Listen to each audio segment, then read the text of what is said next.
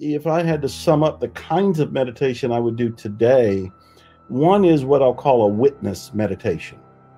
And a witness meditation is where I'm sitting and I'm witnessing my thoughts, my feelings, my body.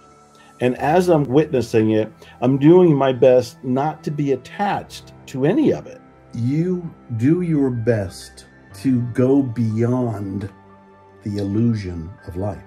In this particular witness meditation, you try to see beyond thoughts. You try to see beyond your vision.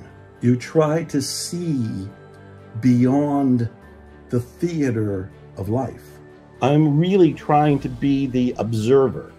Behind our thoughts is this witness. Behind our feelings is this witness. Inside of our body is this witness. You can call it a soul, you can call it an observer, but the closer I can be to that witness as I'm sitting quietly, the closer I am to enlightenment, the closer I am to God, if you will, to the divine, to Gaia.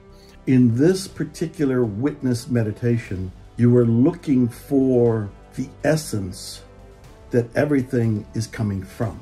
And again, I know this is confusion and confusing, but as Mandy Evans often says, confusion is that wonderful state right before clarity.